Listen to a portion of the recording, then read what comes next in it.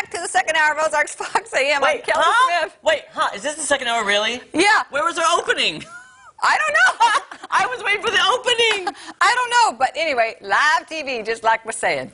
Okay. Hi. Well, hello. Dear, get that bowl. We usually have that little 5-second thing. So Kelly's like, "Where's my bowl?" I'm like, "Oh, it's over here." So I'm getting the bowl, and it's live TV. Did you think I was just jiving you? I thought you were tricking me. Because, that's what I thought. You know, sometimes they scare you by going, "And we're back." And you know what? That never scares me. It doesn't. No. Because I don't. Well, it's like if someone's to. I hate for this to happen. No. If someone is at least taking the reins, it's all good.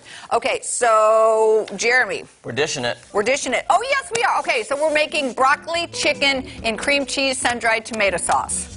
Say that try to say that 5 times fast. Right. And guess what? It called for a pound of chicken. Guess how much I got? 2 pounds. Nope. I got just over a pound. Okay. So you're trying to say you didn't mess up like I do every week. That's right. There you go. Okay. Oh, we need a trash can. Oh, St. John, can we get a trash can? Thank you. All right, so we need to cut these in 1-inch squares. Well, when you say 1 inch, all I hear is ½ inch, so. Really? Because you know I mess up every time I audition it. I mess up everything. Jeremy, you just cut them how you want them. It's all good. But if they're I smaller, mess up. they will. There's the recipe. Hopefully it looks like that when it's done. On your screen.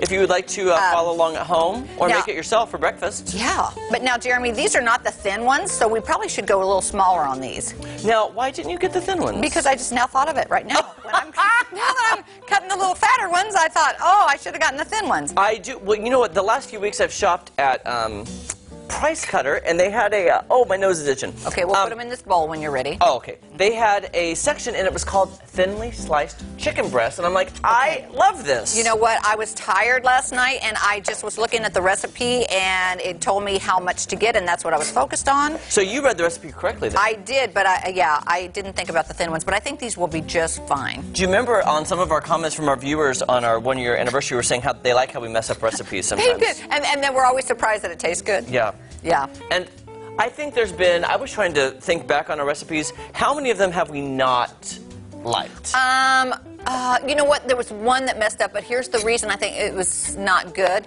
is because we didn't have time for it. What was it? It was it was a sauce or something that didn't have time to thicken up. Yeah. A quinoa maybe didn't yeah, our producer right here just said there was a quinoa that we didn't finish. Honestly, cooking doesn't scare me at all. I've been... Yeah, we didn't like the Spam. Yes. But I've been cooking since I was young. I've been trying recipes. You can ask my brothers. I've been making stuff. My nose keeps itching so bad. I'm so sorry. I'm sorry. I'm not getting boogers in the chicken, though. Please. No extras. No. Now, by the way, our producer right here just told us that we weren't a fan of Spam. I am a fan of Spam. I enjoyed the Spam. I make it probably once a week. So I am a fan of the Spam. Kelly about vomited in her mouth. Yeah, I did. It was not a pleasant thing for me. But we'd like to hear from you if you like Spam. Let me know. 1/4 teaspoon of the crushed red pepper. So. But you know I like some spice. I like some I know, heat. but I got to be careful not to get too much. But what I was saying is I'm not scared to try things, and oh, I just dropped some on the floor.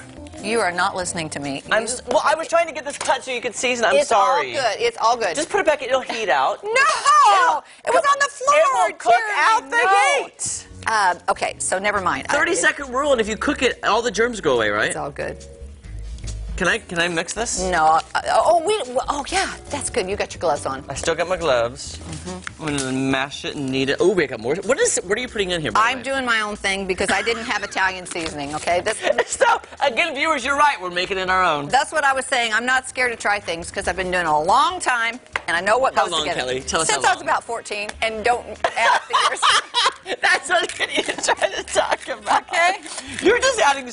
Can you tell the viewers at least what you're adding to it if they want to make it at home? Yes. Well, we do have a recipe here, and it asks for salt and pepper to taste, so that's what we're doing on that. 1/4 teaspoon of the red pepper, and they asked for Italian seasoning, but I didn't have it, so I put some oregano and a couple of other things just to make up for it.